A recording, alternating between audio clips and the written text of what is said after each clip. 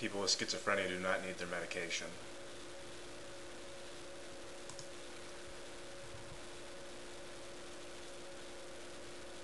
They benefit from it sometimes, and they have negative side effects from it sometimes, as with all medication. But it's all a choice. It's all in the mind.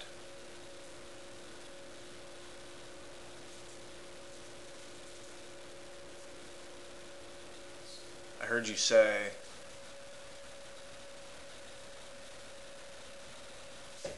it's all a choice because what you see is what you say you'll see. If you say you need medicine, then you're going to need it. If you say you're healthy, then you become healthy. You know why you're nervous. So say it to yourself. Say it out loud. Say it to everyone. Tell people why.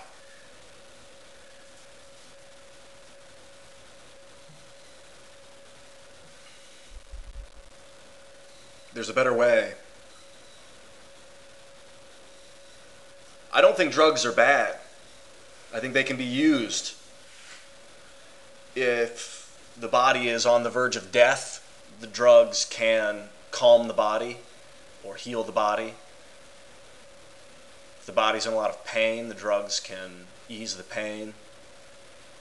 But when it comes to disease, I believe the drugs don't cure it. Only we can cure it.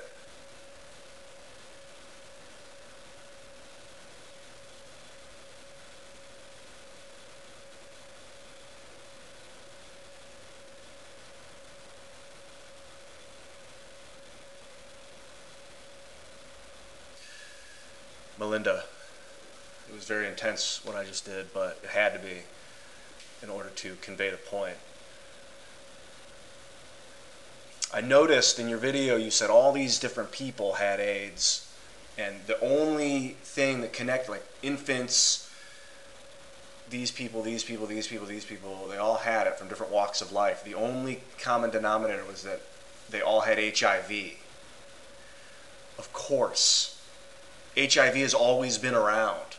We've just started seeing it. And so people are being told they have this disease that never goes away and will kill you. So people are getting psychologically sicker because they're hearing that and believing that. And it's all being told that in an attempt to get more funding to figure out what it is. But the people are the guinea pigs because they're being told they're sick. You're as healthy as you want to be.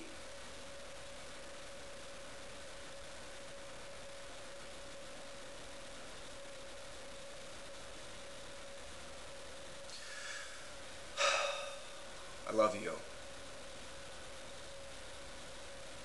I've known you for a long time.